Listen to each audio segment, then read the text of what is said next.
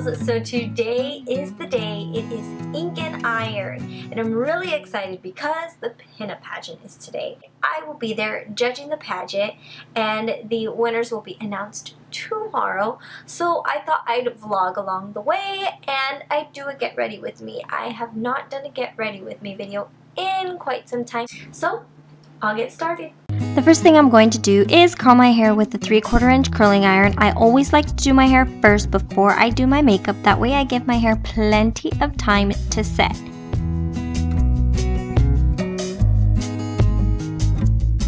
Now we all know what's in that red cup. Just kidding, it's Coke. Now, since I've done this hair tutorial plenty of times before, I'm not going to go through the whole thing. So I'm just going to get to the styling part. But if you have not seen the tutorial, it's my pin curl tutorial, and I will link it down in the description box below for you.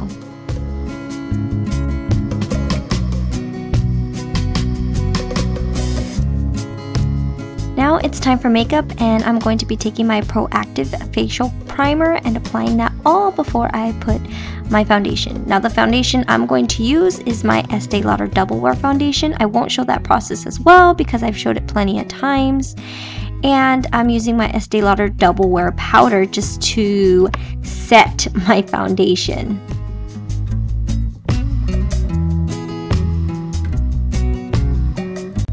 Now, this thing, the Frame Up Brow Collection from Sigma, is incredible.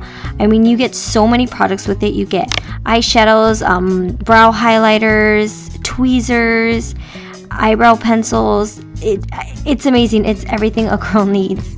I'm taking my eyebrow pencil in the color Elevate, and I'm going to take my little brow groomer right here. It comes with a brow angled brush and one to comb your little hairs, which is what I'm doing now. And I'm taking the brow pencil, and what I'm doing is lining just the bottom portion of my brow to get a shape going. And as you've guessed, I have changed my brow routine just because I got this kit and it worked so perfect. I'm completely in love with it. So what I'm doing now is just kind of lightly shading in the hairs, and this is just going to give it a more natural look.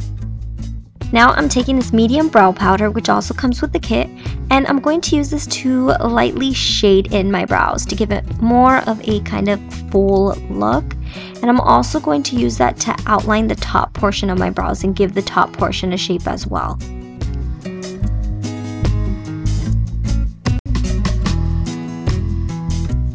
And voila, here are some new painted on eyebrows. Next, time for some makeup. I'm going to take my Sigma primer and apply that all over my lid and just a little bit above the crease. Next, I'm going to take this color from MAC, and it's the color Antiqued, and I'm going to pack this on my lid. So this is the only color we're pretty much going to be using, this color and another color, but what you want to do with this one is just pack it, pack it, pack it. And now we're going to start blending this color out and up towards the brow bone.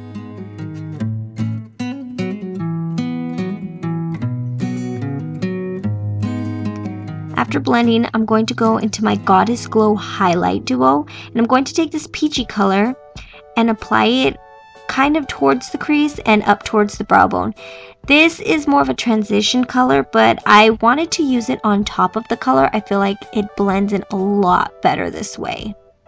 And this also does come with the brow kit. Next is eyeliner, and I have my Rimmel waterproof eyeliner, and I'm just using that with my LaQ dual end brush.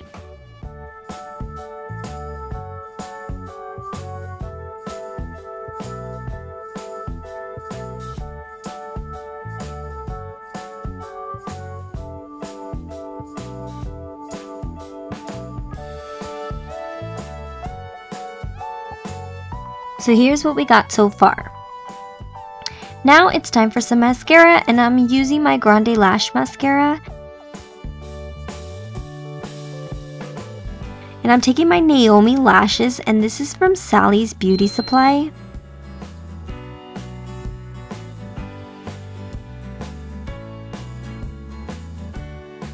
And now the usual white eyeliner and mascara to finish it up. Now I'm really sad because this is my Wet n Wild blush and it just completely broke. And I'm going to blend it in with my Wood Winked MAC eyeshadow. I've showed you this trick before and I just love it because it gives that bronzy look. And now time to prepare my lips for matte lipstick. Now I'm using this Vaseline Lip Therapy. I know a while back I told you that my lips were doing this crazy odd thing of drying out really bad. Well, this has helped it a lot. So if you have that problem, I definitely recommend you go out and get it. And now I'm taking my Melt Cosmetics color in the 666. And this one is just so awesome. If you have not used Melt, you need to. They're a bit pricey, but definitely worth it. Very pigmented and very, very matte. And this is like a dark burgundy color. And I'm pairing that with my Sienna lip liner that I bought at Sally's. And here is the final look. At least the makeup portion. Hair time. So now I'm taking out all these pins as usual, taking everything out and preparing for brushing. Next, I'm just going to run my fingers through and just kind of loosen the curls up.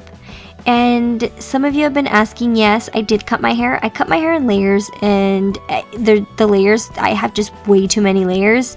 So now I'm waiting for my hair to grow back. So what I'm doing now is taking my Denman brush and just brushing through the curls. You have to mold these curls and it does take time, so don't get frustrated. It takes me a while. I know here I'm just fast forwarding through everything and cutting everything out, but it does take a while. Once you get it to where you want, just spray some hairspray. And what I'm doing is spraying hairspray and then lifting up with my hands, and this is just going to get the curls to dry in place. And now I'm going to work on my bangs, and what I did was just section all of my bangs and tease each section. Again, it's in my pin curl tutorial, so you can all check it out there. Just look at the description box below.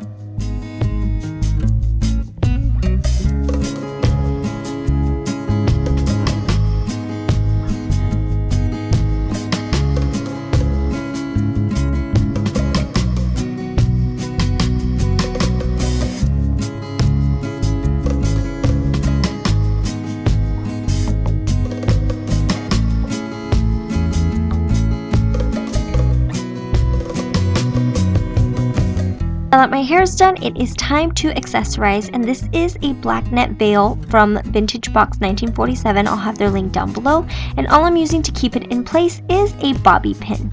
And here is the final makeup and hair look.